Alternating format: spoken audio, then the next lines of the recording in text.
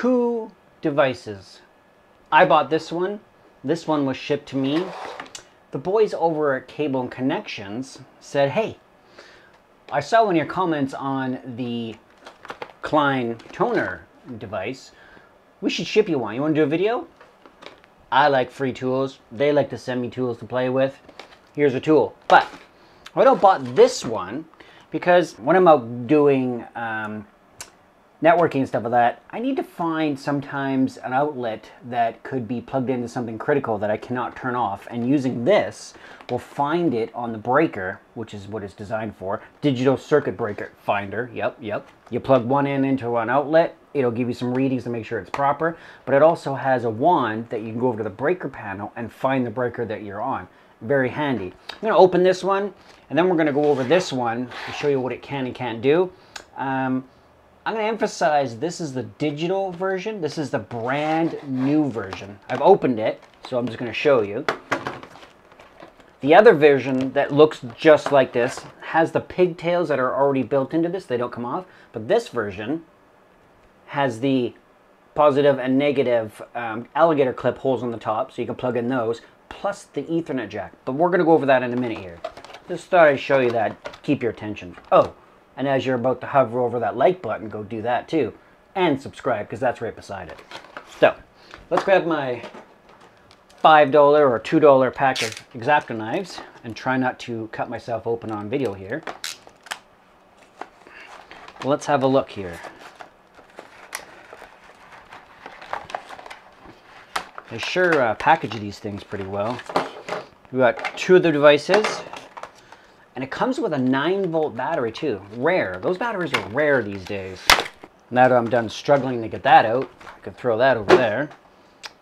It's even got a sticker that says, remove before use. Okay. We're going to use that soon. Okay. So, we've got two tools.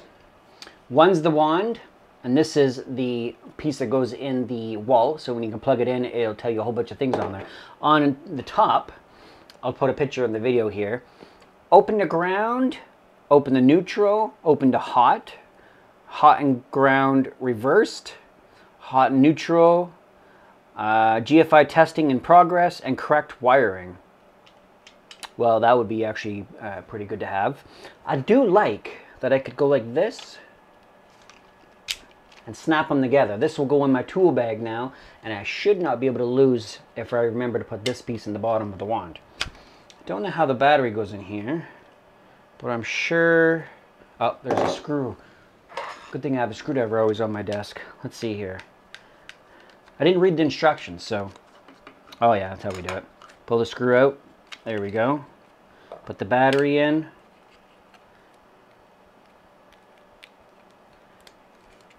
Sweet. Simple. One screw. Probably lasts forever too. Simple. Now I got this, like I said, because sometimes I have to, I'm working on a TV and I want to unplug it and I want to make sure that the TV's unplugged, or maybe I flick a breaker or something like that, and I need to make sure I'm doing the right one. This tool should help me identify that. I'll put a little video clip into this video of me showing it. I'm going to probably try it downstairs in my house to show you guys, but...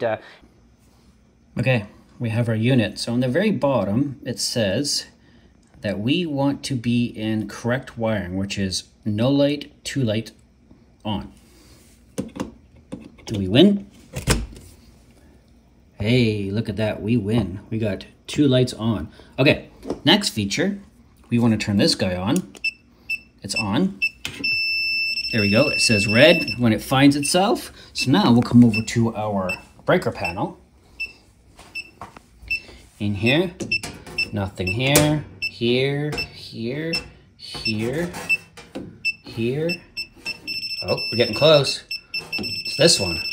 And it says the right plug. So that's how we use this simple little tool to find where our outlets are. And don't forget, we got to plug our piece back in the end here. It's a very basic tool. There's nothing complicated about using this other than it finds a breaker and it shows you if it's tested and set up properly from electricians. I would hope, because they're electricians. But yeah, this meter will on the front of it tell us that. Now, to the meat and potatoes of this video, this guy. Oh, as it slides out and stabs me. This guy, as I said before, it's digital. Now, the older versions, my favorite Trend Networks one up there that I love, it works very, very well. I use it for a lot of things. They're all analog. And an analog toner and generator is great. But the problem is when you are toning wires that are near electrical, you hear a lot of AC noise and you will not hear, or sometimes you won't hear your noise tone on there. So when you use a digital version, it gets rid of all the tones and you can only hear a digital signal on there. Very, very handy. But what I really liked about this unit, and I learned because of Blake did a video on this, a lot of guys will say, oh, you have to go to the network switch or the network rack and unplug everything because you don't want to cause any issues. You don't want to hurt the switch. Just so you know, plugging this into an active switch, say where a computer is sitting on the wall there, you could plug this in. And if it's plugged into a PoE switch or a normal switch, it will not hurt it at all. Just going to let you guys know that. But this allows us to push the digital version on this, plug it into a switch, and then take this and turn it on and make sure that we're on the digital where it says blue right here at the very top, 010, because that's digital, and tone it. You will hear your tone on here very, very clearly. It even has a light bar that lights up and you can see that. I'll put a video link in here to that to show you how that's working too. I'll do analog and digital. The new version of the toner plugged in to a switch in digital mode.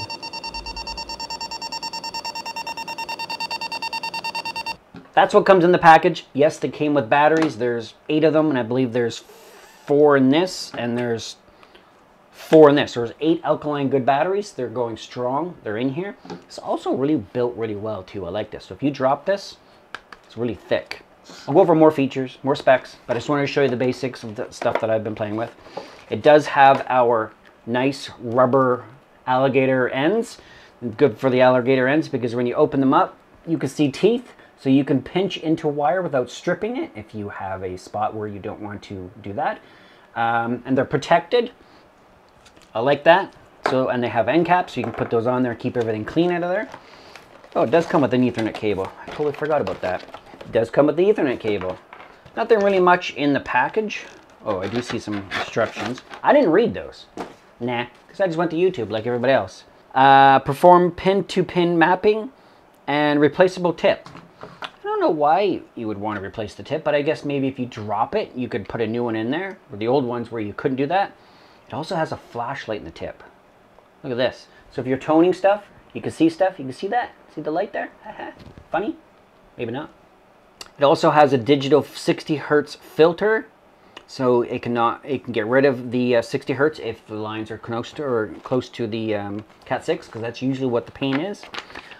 I would use this device in certain in certain areas of doing certain networking and stuff like that, but also if you're doing audio video, you could put these leads in, and I'm going to show it because I put a speaker on my desk here. If you want, say you have all the speakers mounted in the ceiling and you're doing a big wiring job, and you want to make sure that the speakers are either connected or you need to find them because maybe the wiring came off the wiring at the other end of your rack or wherever they're terminated, you can use this to find speakers that are in the ceiling. Watch this. Turn this into here. Turn this on. We'll go to analog mode. We have to be in analog mode, so it's in analog mode, and you can see that. Right, sorry, I got some lights turned on so we can see. If I connect this to a speaker, you'll be able to hear. It doesn't matter which polarity either, because you're just doing a tone on there. See, you can hear that? Perfect for when you're trying to find speakers in the wall. Very, very, very handy. My old one, I had something really old, and I used the exact same thing. I made a pair of alligator clips, but this one has it so you can just put them in the top. Very, very good. You could also use it for finding shorts. On the front of this, in this mode, you probably might not be able to see it, but if I click these together, there's a lot of light in this room, sorry. See the red light at the top? You can use this to find if you got shorts on a, so maybe you got some 16 2-speaker wire or some alarm stuff, and you need to find out if you got a shorted cable or not, and you know the other end's not connected to anything, you could put this on there. Maybe a Sparky put a staple through your wire, and instead of blowing up the device you're connected to, like 12 volts, 48 volts, or whatever power, or a speaker and amplifier, you could use this to verify, hey, it's got a short or it doesn't. Very, very handy. It also has, on here, network. We could put it a network cable verification. Now, pretty basic. Probably just 1 to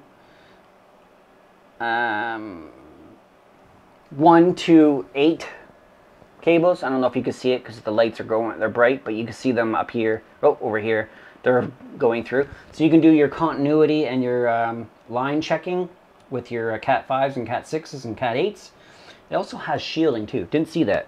I don't think I have a shielding cable close by. I have a shielded cable too. Let's try that. If I plug in a shielded cable, it should show up, go all the way to the bottom and say shielded. Yep. Shielded. Okay, I'll try to put that in there for you guys so you can see it.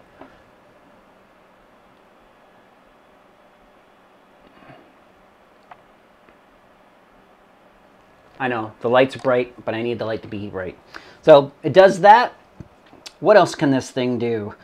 Digital toning, I'll put a video in here. I don't think I can be able to show you the digital toning without it being plugged in, but let's give it a shot. Let's go to mode. We'll put it in digital mode. So for it to be in digital mode, we have to have tone mode on, and then the little 101. It's probably a 1 and a /0 on there. So we need to make sure that's on. And if I put this into digital mode, there's our tone. It's digital. If I plug this into my switch, it'll do the exact same thing. But that's what you get when you're in digital mode. If you're in analog mode, we have to put the toner in analog mode. You see all the noise? We hear that? See my mic? So we can hear our tone. See how it's kind of faint? We can hear it, but it's there. But imagine having a cable that's 150 feet long and that tone is gone. But if we put it back into tone mode, oh wait, there's a filter mode, but I'll show you that too. If we put it back in the digital mode, see how clear that is? That's all you hear is just that sound. You don't hear any other noise. But apparently, there's a filter mode. Oh, we can hear the digital. You hear the squawking in there. I mean, the filter's off, but it's still kind of, it's there, but it's not kind of thing, you know what I mean? What if I turn it up? I don't want to go deaf. Yeah, it's still there. I like the digital mode more, myself. Yeah, it's a little bit more, noticeable, so you can see it. I can see this being very helpful in using for people who don't want to go out and spend a lot of money too. Like the amount of money this costs and what it would save you in labor finding things, because you could do multiple things at one end, i.e. tone the cable, and then you can go back to the other end and you can plug it in and say, hey, yeah, you know what, I do have continuity. You're going to need somebody on the other end to change that mode, but hey, that's a lot easier than walking back and forth and doing a whole bunch of other stuff. So pretty handy. Recommended? Yeah. I've also got a link below that you can click on and buy this. Might help me buy some more tools from these guys. So that's my video today. I don't think there's anything else I wanted to go over on this tool that I've been playing with, but the digital mode and being able to plug into a powered switch, PoE or non-PoE, and being able to use this and not cause any harm would be, to me, very helpful. And you don't really need to spend a lot of money to get that feature. So, you guys liked the video, subscribe, whatever. I'm going to turn this off so you can hear me better. And if you have any questions, let me know below. The link's below too. So, you guys, thanks for watching Jason's Lab. Talk to you later.